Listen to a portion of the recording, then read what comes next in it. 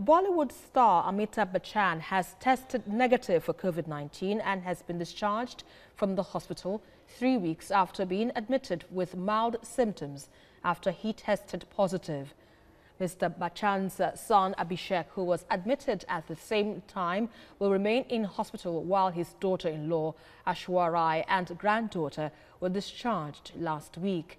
They were the highest profile family in India to catch the virus, and fans of Bollywood actor were seen chanting prayers in front of his statue as they held a special prayer for him after he tested positive for the virus. More than 1.7 million people have now been infected in India and more than 37,000 have died.